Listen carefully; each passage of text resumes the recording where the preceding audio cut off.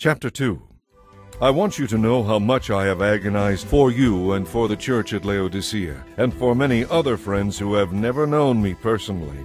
My goal is that they will be encouraged and knit together by strong ties of love. I want them to have full confidence because they have complete understanding of God's secret plan, which is Christ Himself. In Him lie hidden all the treasures of wisdom and knowledge. I am telling you this so that no one will be able to deceive you with persuasive arguments.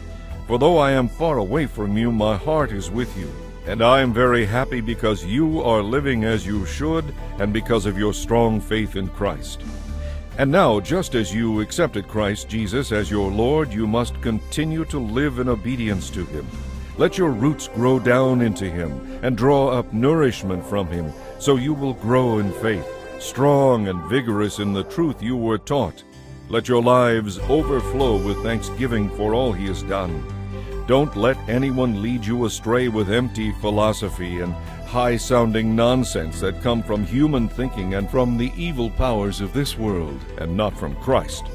For in Christ the fullness of God lives in a human body, and you are complete through your union with Christ.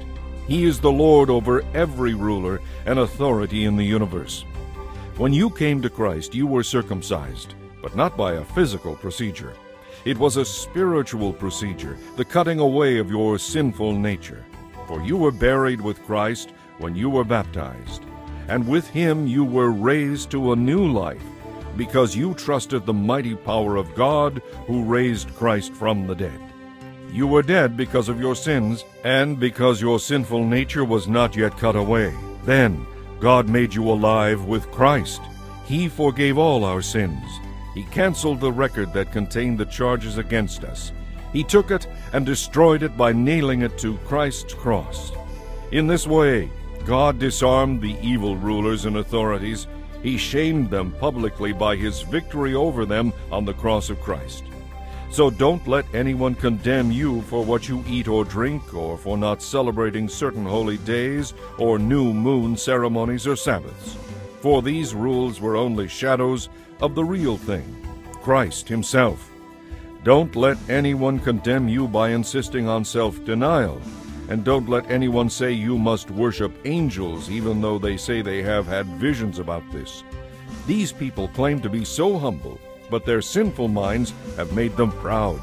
But they are not connected to Christ, the head of the body.